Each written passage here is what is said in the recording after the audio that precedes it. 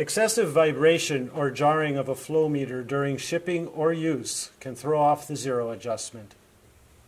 If the pointer is more than ½ inch above or below the zero reference mark, please see the video about coarse zero adjustment. In this video, we look at the situation when the pointer is less than ½ inch below or above the zero reference mark. When fine zero adjustment is called for, as in this situation, grab hold of the hub, placing your finger against the pointer as shown, insert a slotted screwdriver and turn it slightly counterclockwise, bringing the pointer up a little bit more until it's at zero.